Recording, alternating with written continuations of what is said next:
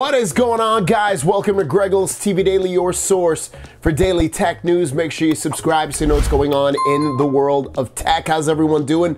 Hope you're having a fantastic day. We've got a great day of tech news for you, and we're going to dive right in. So our first story of the day is about the Galaxy Z Flip 4 and some differences on this phone versus the Z Flip 3. Now, I want to tell you right off the bat, I'm not going to show you the images of what I'm talking about for. This is an official render that's leaked out of the Z Flip 4, and I don't want to show it because of copyright reasons. This is when Samsung really dives in and is like, if you show this image, we're gonna get you. And I don't want them to get me. I'm scared of them. Not scared of them, but I don't want to lose my channel. So I'm going to show Z Flip 3 images, but I'm going to talk about what is different.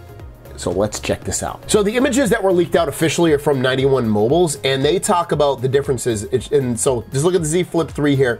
They're saying besides the bolder colorway on the Z Flip 4, and you're gonna get darker antenna grooves as well on the Z Flip 4.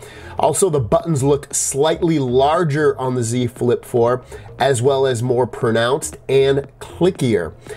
Also more pronounced are the protruding camera lenses, so the cameras are going to stick out more on the Z Flip 4. Rumored to offer a more premium imaging experience than with past models. The body itself also looks to be a bit less tapered towards the ends, perhaps to accommodate the larger battery that's also rumored to be on board. So thicker phone because of the bigger battery, darker antenna lines, and thicker camera. So I think of this as like a bold move or bold changes. When you think about with text, if you make it bold, it just gets beefier and fattier and catches your eye more. And that's what this Z Flip 4 is going to do. It's going to be a bold. You can be like the Z Flip 3 bold. That's going to really what it could be called. So very interesting stuff. Again, I kind of said I'd probably pick it up, and which I might pick it up, but at the end of the day, it's not going to be my main phone. I'm a fold dude. I'm a fold dude. Next up, if you're the Galaxy Buds Pro like myself, there's a new update out. It's a little small update as usual, 2.3 megs or so. You can pick that up if you go into your Galaxy wearable app and download the app. It doesn't really say it adds anything of total substance, but hey, maybe it'll fix some kind of bug that you have going on. And our last story of the day is about the Galaxy Z Fold 5. I said that right, Z Fold 5. Fold 4 is not even out, and we're already beginning to get rumors about certain specs of the Z Fold 5. This is wild. So this kind of happens, it tends to happen, but it's kind of wild. So let's talk about the Galaxy Z Fold 5. This tweet comes from Alvin, and he's got a pretty good track record. He's saying before the launch of the Z Fold 4 and Flip 4, we're now seeing reports about the Fold 5 and Flip 5. The Fold 5 will run the Snapdragon 8 Gen 2.